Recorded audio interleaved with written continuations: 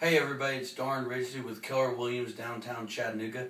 And today, me and my team were working on blog posts and the things that we wrote about and how we figured that was going to work into our business and end up making us money.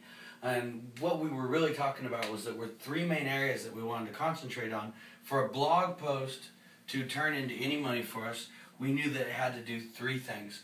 One, we had to figure out how to make it be found by studying keywords and different things like that, figuring out who's searching what terms, how to rank for those terms, how to put them in the post, how to use captions and thumbnails and video to rank higher, to be found for the keywords that we wanted.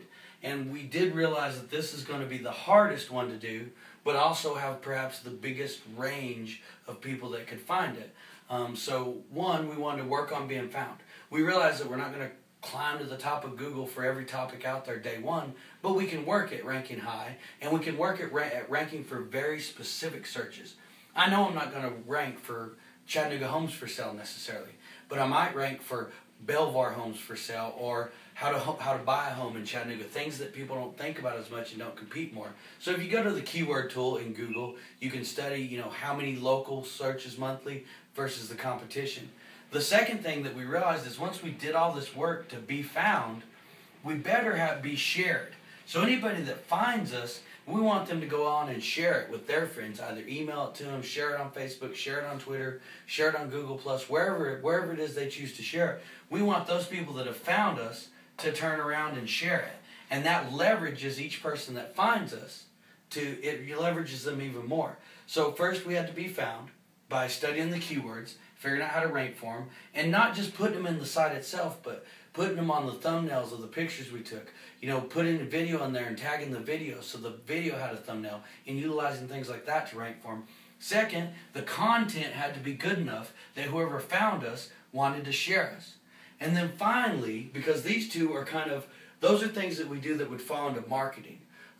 If we're going to take a proactive stance about it, we also have to share it ourselves. So we're going to use all our social media presence. We're going to use our Facebook pages. We're going to use our Facebook posts. We're going to use Twitter. We're going to use YouTube. We're going to use all the different ways that we have followers or people out there that we connect and engage with. We're going to share it ourselves. I'm going to email it to certain people that I know are going to share it. I'm going to post it on Facebook in my business page, and I'm going to put it places where people can find it, but a lot easier than just through Google. They can find it because I'm already connected with them, and those people are even more likely to share it. So it kind of worked this way. We had to be found, and the people that found it had to share it. We had to share it ourselves. The people we shared it to, hopefully they shared it. So that was in the middle. So we had to make sure that the content was good.